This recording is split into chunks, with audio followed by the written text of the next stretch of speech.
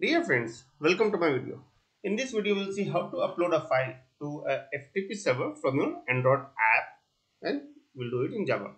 So let me begin. Let me create a quick project, upload file to FTP, and then I'll click finish and wait for the environment to load. It may take a while.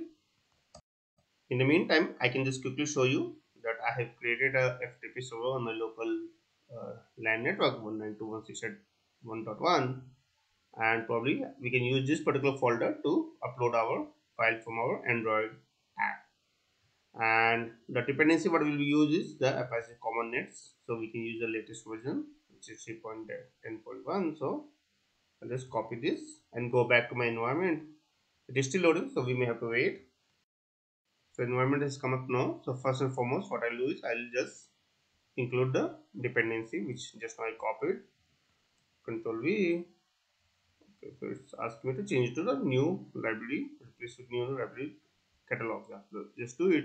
So I can just quickly show you where it has gone. So it has gone to this particular file. Over here, it has made an entry for components over this, and then we are fetching it from over here. So version is 3.10.0. Okay, nevertheless, no, the other thing what I'll need is I'll need to update my manifest file. So in manifest file, we'll need few permissions, say for example permission for accessing internet, permission to access the read media images. So we'll upload a media file, image file from my local Android phone to the remote server, FTP server. I don't think I'll need this Wi-Fi state and all, but yeah, never harms to get all this access over here. Perfect. So in terms of access, that's all I need. So I'll do one thing in my Java code. First and foremost, I'll make sure that I get the access to access this read permission from the user. Rest of the things are anyway passive. You'll automatically get it as long as you have defined it in the manifest file. But for read media images, you may have to explicitly ask the end user. New string. Okay, you may have to press Alt Enter to include it, and then package manager dot permission granted. Yeah. So this line will be responsible to get the required permission from the end user. So apart from this, I'll quickly jump to the layout part. So in the XML, by default we get is a text view. I think I'll keep this text view as it is, but apart from that, I'll do one thing. I'll add a couple of other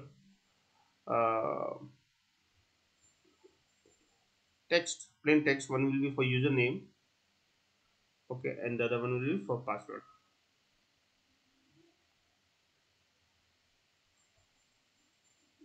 Yeah, so username probably I'll hard code here, FTP admin, since I know it. That's what my username is, but if you need something else, you may always overwrite it. And password, of course, I don't know, so I'll take it as an input. Finger run. Probably I can give some hint over here, that is enter password. And then I'll put a button to trigger my access. So upload the file. So I'll just go here, give some constraints to this button and upload the file. For this too, okay, I'm not doing very fine graphics, but I think that's fine. So this I'll change it, EditText username, and over here the password will be EditText password. So that's fine. In this hello world, I think I'll use it to in the status. So text view status is what I can give it, and I think more is I'm fine. I can increase the size of the text which is displayed here to 24 SP probably. In my Java code, first and foremost, what I'll do is I'll define some of the class variables. Two will be for edit text. One is edit text username, and the other one could be edit text password. Okay, and one I'll define is for the text view. and in the onCreate method itself I'll make sure that I assign this to the right widgets. Find view by id r dot id dot edit password. So this is for the first one.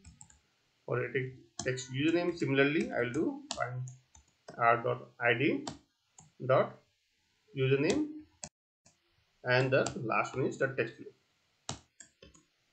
Find by id r dot id dot text view strategy, and then I'll define a public method over here which I can associate with the button on click. So public void button upload file view. Okay, I'll quickly go back to my layout, and in this button on click attribute I'll set it that particular method which we have just notified. So that's all in terms of layout. I think layout part are done, and now I can start the putting the logic. So first and foremost I'll assign something called FTP Client and new FTP Client is what I'll do. Then I'll connect it to a IP host name, or it could be host name or IP. So my IP I know is 192.168.1.1. If you, I can go back quickly. This is my IP 192.168.1.1, and okay, so it's giving some error. Probably to put it try catch. Yeah, I'll do that. So I think anyway, it's always good to do all these things within the try catch.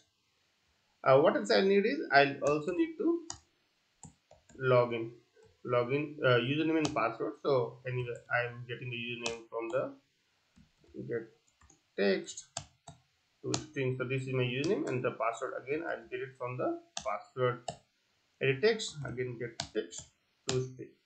So no username password is done. Okay, before I continue, I will also have to make sure that I'm accessing some file from my emulator. Okay, wait 1 minute.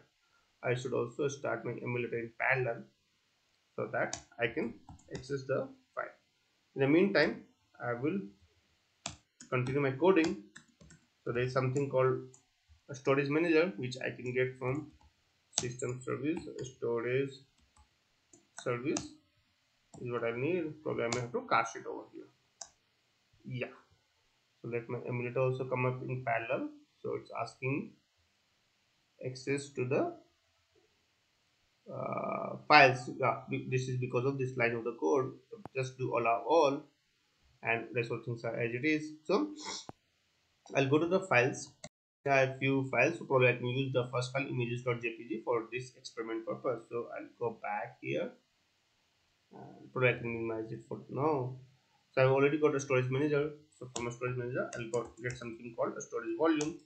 Storage here dot get storage volume dot get 0 is I think for the internal, 0 for internal storage, and then from the storage volume I can get the file, no, not file integrity, file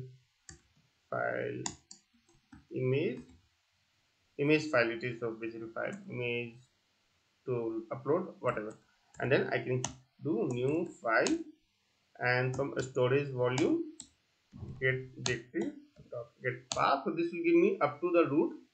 Then from here I'll have to probably append download, which is basically, okay, if I go back here, which is basically download, and then images.jpg. Although the name here says downloads, but the name in the code will be download, not s won't be there.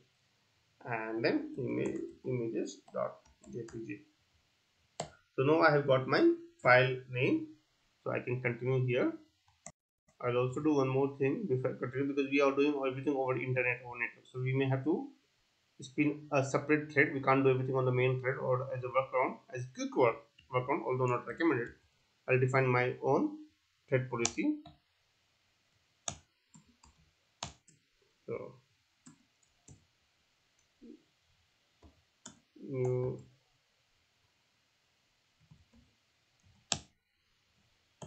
permit all dot field. Yeah, I'm repeating, this is not recommended, but just For the quick fix, I'm doing this in this as a workaround, but in the actual app code I will make sure that I put it in a separate thread.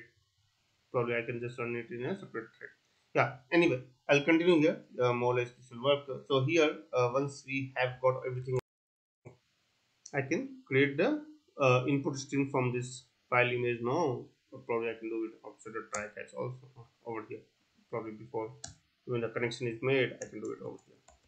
Input stream, new file input stream, and I can use my file image for the input stream. Here again there is something, I think it should work, so we can use this also. No, I think it's asking me to add a closure, so definitely I'll do a closure here. Input stream dot close. It's always recommended, so it has gone now, and I can do all the coding over here in the middle. Anyway, in the FTP client now, what I'll do is FTP client. First and foremost, I'll change the working directory. So the working directory right now I need is usb1/uploads. So just do that. 1,1/uploads. Then few other things which I'll have to set is the set file type, and this will be nothing but FTP dot binary file type, because we are going to set the in a binary form. The streaming is in the binary form. We may have to set some few more things. One is the transfer mode. Set transfer mode, that also will be same, FTP dot binary file type.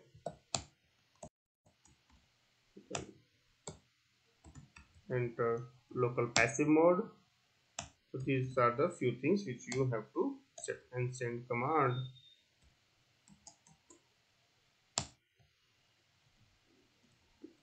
Yes. Yeah, you can copy paste as it is these two things from my code. Now anyway, once these are done, then we can proceed by using something called FTP Client store file. Yeah, and over here you may have to give the remote file name. So we can use something called remote file dot jpg and comma the stream whatever we have created just now above, and that's all. I guess do one more thing. We can just take the status. We can capture the status of this return boolean status, and in the text view we can print the status set text status plus string dot value of and boolean status. Yeah, that's all I guess. Now we have anyway closed the input stream. We can also close our FTP client. We can first not log in but log out, and we can also disconnect. So that's all. Let me rerun this code and see what it's saying over here. Sorry. Oh no, I just ignored it. So probably what I can quickly do is I can just remove this part, control X, and I can bring it within this. Yeah, this will be a quick fix. And I'll rerun the code. So let me see how it happens.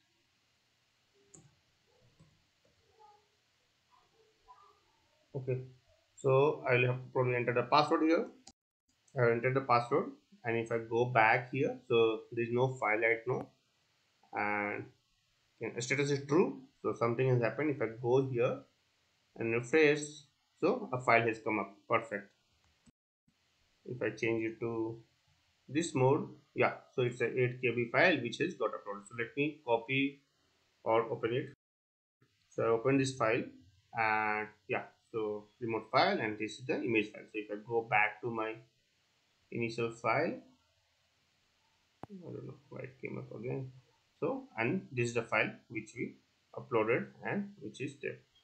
So that's all. I wanted to show you the code here, that you have to first use the FTP client to connect and convert your local file into an input stream, and then use something called as a store file to upload that. So that's all. I hope this video is useful to you. If you have any questions or suggestions, then please put in the comment section below. And if you like this video, then please subscribe to the channel. Thank you and have a nice day.